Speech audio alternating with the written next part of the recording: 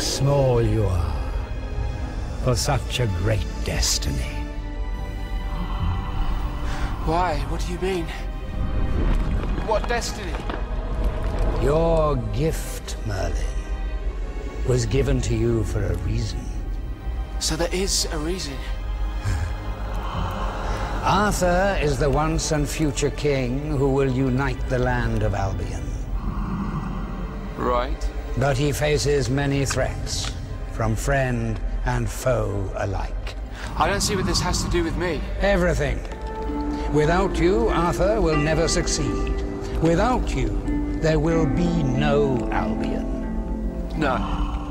No, you've got this wrong. There is no right or wrong. Only what is and what isn't. But I'm serious. If anyone wants to go and kill him, they can go ahead. In fact, I'll give them a hand. None of us can choose our destiny, Merlin. And none of us can escape it.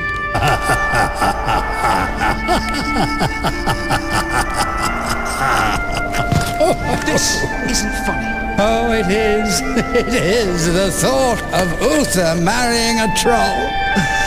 Was it a very public affair? Public enough. Don't laugh.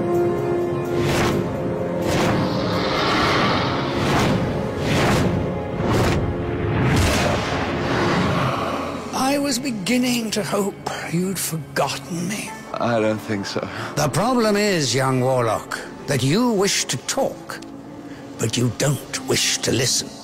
The last time we met, you chose to ignore my advice and overrule me. I'm sorry. A dragon lord should never abuse their power. What reason do you have to summon me this time? You are a creature of magic. And only a creature of magic could hope to understand. Uther is to fight a young sorcerer in the tournament tomorrow. Gaius wants me to prevent him from using magic, but if I do that, there is every chance he will die. Your choice is a hard one, young warlock. Yet you, like I, must hold hope that Arthur will bring about a new age. An age where the likes of you and I are respected once again. If he sees his father killed through the use of magic, it will harden his mind forever. No, there must be some other way. To see one of your kin die is never an easy thing. But all great struggles demand sacrifice. I am sorry, young warlock. I wish I had some words to help you. Do you know why I'm here? It may surprise you, Merlin, but my knowledge of your life is not universal. It's to do with Arthur. His life's in danger. He will die unless I can make a weapon that will kill the dead. So what do you come to ask of me?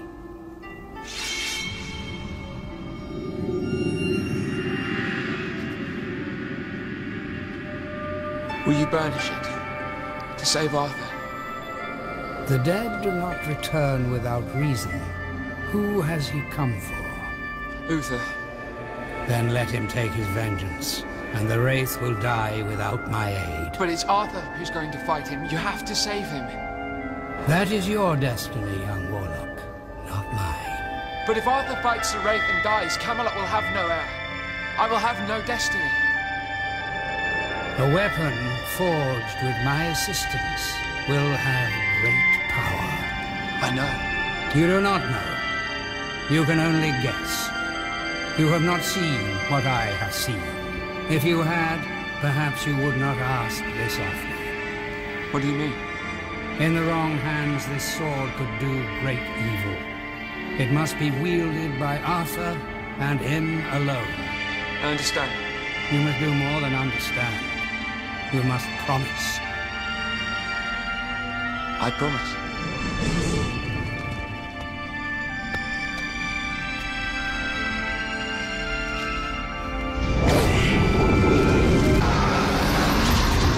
I tried, but he just took me. He's the king, I couldn't stop him. The sword was born of the old magic.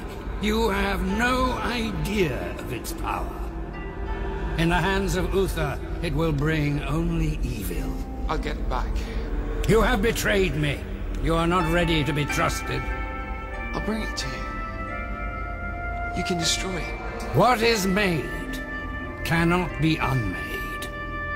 So what do you want me to do? Take the sword far from here and place it where no mortal man can ever find it.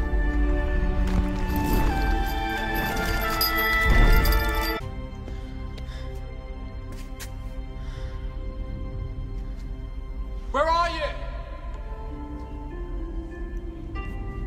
Just have to tell you. Whatever you think my destiny is, whatever it is you think I'm supposed to do, you've got the wrong person.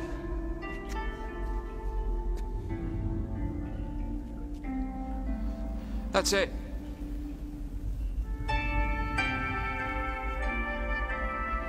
Goodbye. If only it were so easy to escape one's destiny.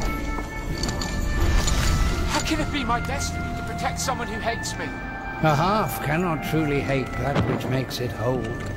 Very soon, you shall learn that. Oh, great. Just what I needed, another riddle. That your and Arthur's path lies together is but the truth. What is that supposed to mean? You know, young warlock, this is not the end. It is the beginning.